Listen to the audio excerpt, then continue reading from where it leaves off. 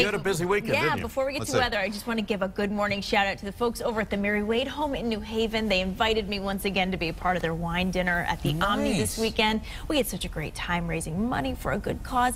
And on a personal note, they're always so kind to the Hutchinson family. You know, my grandparents, my aunts and uncles, all still a big part of the Mary Wade family. And it's just nice to carry on that family tradition. And I did the live auction this year. How'd that go? Because I know you were a little worried about the... You know, I guess I just ask people for money, and they donate. So That's wonderful. it's all for a good cause, I guess.